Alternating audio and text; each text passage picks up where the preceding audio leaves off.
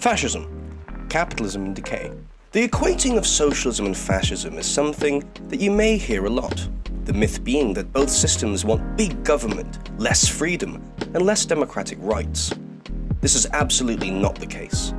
In reality, fascism and socialism have nothing in common. While the goal of socialists is to change the world and bring about a more equitable political, economic, and social system, fascism is an attempt to do the opposite. To stop any change and to uphold the status quo through violent means and methods. Fascism is, put simply, the final defense of capitalism. To quote German Marxist Clara Zetkin in her 1923 essay on the subject, fascism is the concentrated expression of the general offensive undertaken by the world bourgeoisie against the proletariat.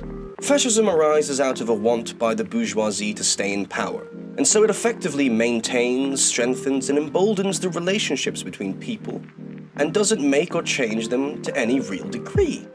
It is, in essence, still capitalism, and this is important to understand.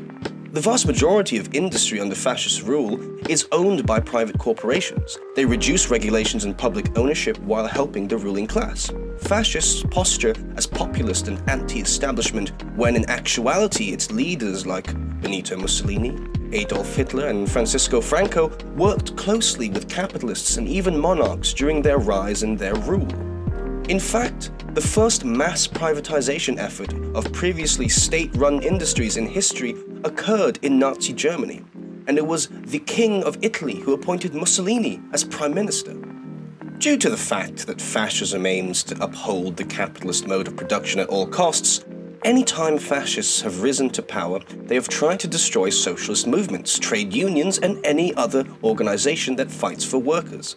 They have imprisoned, tortured, and killed socialists whenever they've come to power, fulfilling the primary aim of fascism, in stopping any sort of radical shift in power towards the working classes.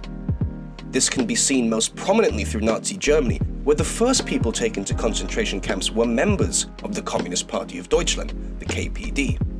In order to refute and repress workers organizing and taking power, fascism advocates what's known as class collaborationism. Instead of trying to resolve conflicts between classes, fascists try to ally the owners and workers together against who they see as common enemies, someone who they can blame for society's problems.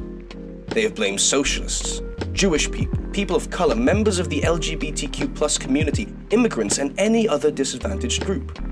Since these people obviously aren't the problem, the capitalist system continues to fall apart and the fascists try to find a new scapegoat. Fascism is thus in a state of, as the Italian author Umberto Eco put it, permanent warfare. It is also important to understand that besides its core objective of upholding the status quo, fascism isn't really a coherent ideology. Sure, we can ascribe certain universal characteristics to it, totalitarianism, market-based economics, traditionalism, nationalism, but beyond that, it differs greatly based on where it arises. Pinochet is different from Suharto, is different from Salazar, and so on and so on. This is vital, as it tells us that when it comes back, the fascists won't necessarily be brown shirts and want to reopen the concentration camps. They will have changed their messages and tactics to fit today's society. Therefore, vigilance and anti-fascist organizing from the left is of utmost importance. But how do we fight fascism? The defeat of fascism must be on all fronts, not only through force. We must also beat it both politically and ideologically. Our first task must be solidarity. The workers' movement must unite against fascism. Then we must at once formulate aims and goals for the movement. Structureless anti-fascism, while certainly helpful, is not a viable long-term strategy or a replacement for a disciplined and organized struggle. As long as we have capitalism, the struggle against fascism is never over. This is something socialists cannot afford to forget. It is only revolution which is based on a new class. Fascism is not based on any class that was not already in power. Antonio Gramsci. The MLC recommends the following texts in order to do further reading on the nature of fascism.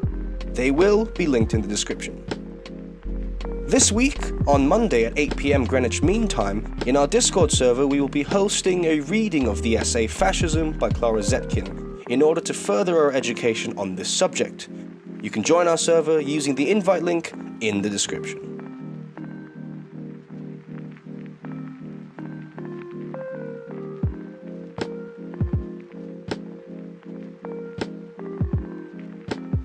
The Marxist Literature Collective is an organization which aims to educate as wide of an audience as possible on socialism, anti-imperialism, and progressive issues, using a Marxist framework.